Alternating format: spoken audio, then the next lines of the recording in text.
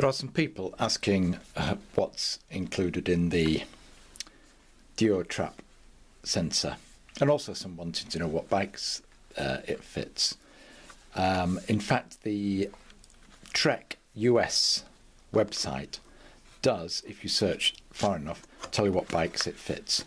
But in terms of the contents, I'm going to open the box. I haven't opened this box. I opened the box on my original one, not this replacement.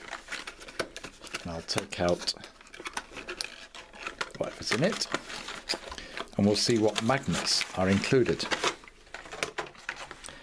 because it is meant to be a cadence as well as.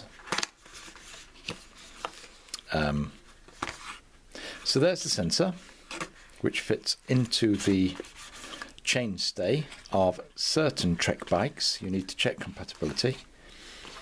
Right, there is the magnet that fits onto your crank, and that there is magnetic cadence bands, Trek Town, Trek Road.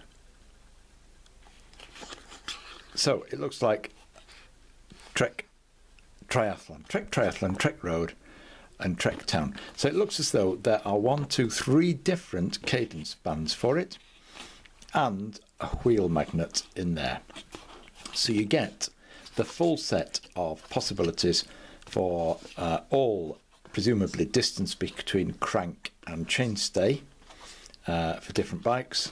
One for your wheel magnet down there is included. That's the wheel magnet, manual and parts.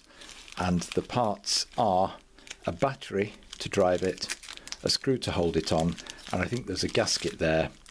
I did see somebody on a review suggesting that what you do is actually silicone it into the chainstay. I might well show you something later. That's the device itself out of the box, and the battery will go into this bit here on this one.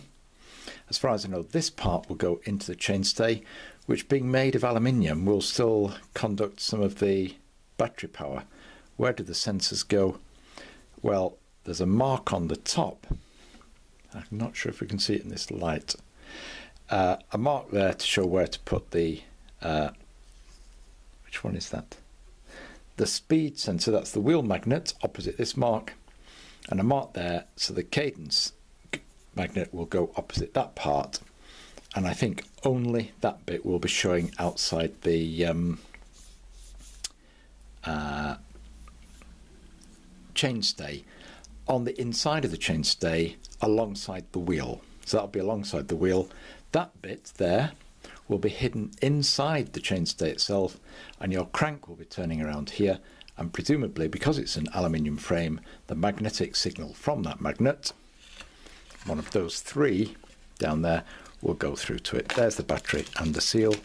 So that then is a quick look at the DuoTrap S, which I hope to show you being fitted to my bike. What I have sent back, and the Evans people very kindly refunded, was the DuoTrap digital sensor, which didn't have an S in the name, which doesn't fit my bike. But however, we'll see that later.